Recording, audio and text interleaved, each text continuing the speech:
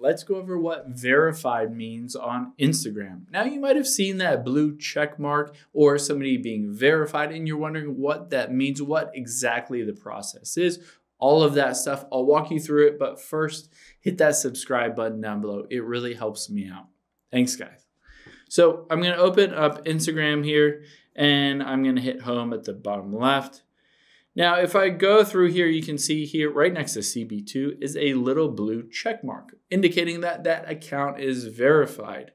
So I can hop out of here and I'm just going to open up Safari and I search for Instagram verified. And here there's an Instagram help page that walks us through exactly what that verification badge is. So I can tap on that and tap on verified badges, and it says a verified badge is a blue check mark that appears next to an Instagram profile. It means that Instagram has confirmed the authentic presence of a public feature, celebrity, or brand.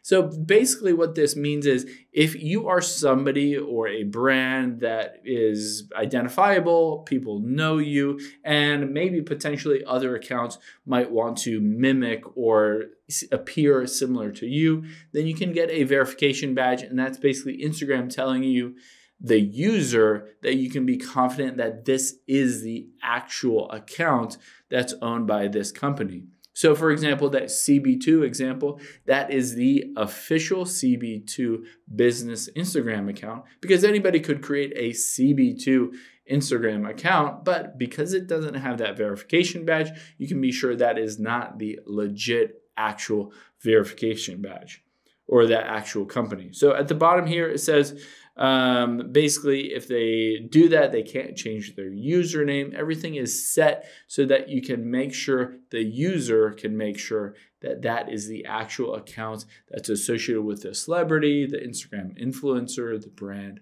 whatever it may be. Hope this helps.